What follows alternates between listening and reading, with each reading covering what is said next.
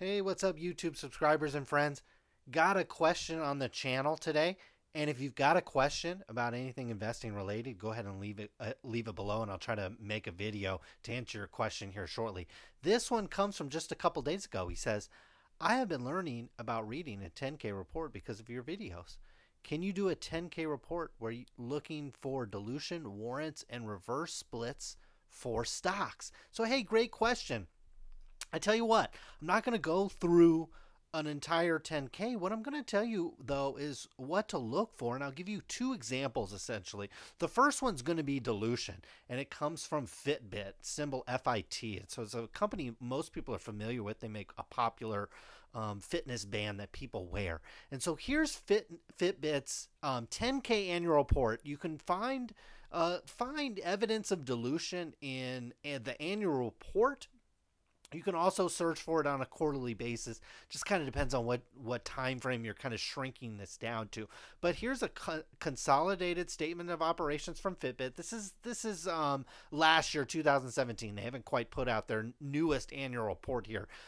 So this is a little old, but it's a perfect illustration of that. So take a look at here. This is obviously our statement of operations. We got revenue, we've got other expenses on here, and it kind of runs you down to kind of a net income here. Then it shows you an earnings per share here on this line, and more importantly, shows you the number of shares that it's using to calculate this earnings per share. So if we kind of come back up here, this column here, right here, is 2015. Then we've got 2016 right here, and 2017 finally is the last column. So actually, look at this. So diluted shares have gone from 164,000 shares, then to 220, and now all the way up to 232. So that's a lot. Okay, that's a lot. That's a lot of dilution for a company that, let's take a look at their stock chart. Not saying dilution, this kind of dilution where you're adding quite a few shares, what is that, 40% more shares, in just a 2-year time frame. Look at their stock, what it's done. It's put a lot of pressure probably on the stock. Not saying if you didn't have a cool product or some exciting things going around your company, you certainly could be raising money. But in Fitbit's example, it shows you right there, it can put a weight on the stock. I bet if these net income and earning per share numbers were positive, things would be going a lot better. As we saw in 2015, it was positive. In 2015, the stock was a lot higher. Well, Fitbit started losing money, and then couple that with dilution really hurts a stock price. So it's something you want to look out for. Now, on a quarterly basis, you can find it again, statement of operations, where we're looking at revenue and we have expenses here, takes us down to a net income, or in Fitbit's case, a net loss. And then they've got the earning per share numbers here. And then again, we have the diluted and basic shares here for 9 months here and 3. And so you can see, hey, a company like Fitbit is compensating its employees and its executives with stock. I'm not saying avoid companies that are raising the share count. It's just one of the things you want to have in your toolbox. Okay, a carpenter's not going to show up to a job with one saw and one hammer and one screwdriver. He's going to have a whole toolbox full of saws and hammers and different length screws and different length nails and all these gadgets and doodads to help him get the job done. Same thing when you're investing in the stocks. This is just one thing to help you. And in Fitbit's case, it really has put some pressure on the stock price. Now, in terms of warrants and dilution, I'm going to take you to a penny stock, essentially, a $1 stock. The symbol is NXTD. Now, red flag number 1. So how often I find a company's IR, I'm kind of lazy. I just type the symbol and then IR, which stands for investor relations.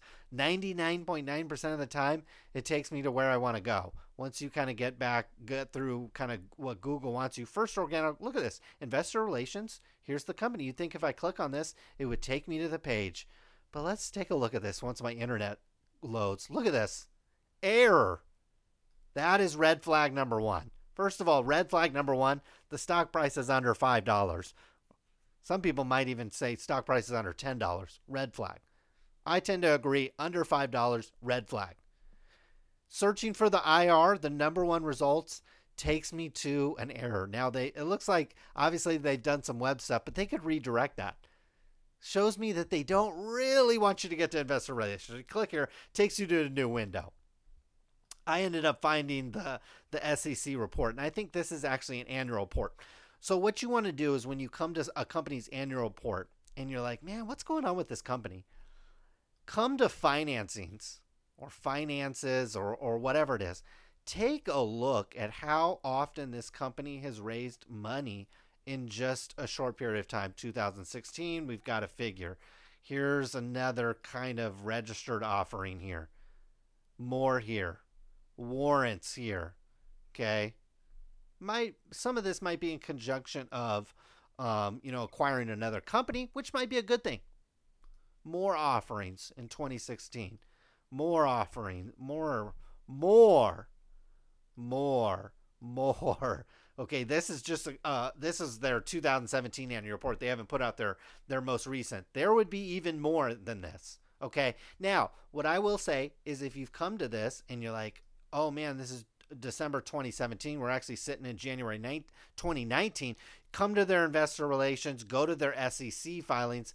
Come here. Sometimes these 8Ks describe it, but you kind of have to click through all of them and kind of dig through them.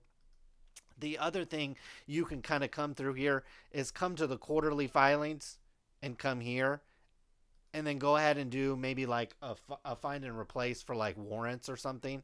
And then it'll start to take you through this again. Some of it might be repeated, but again, look here.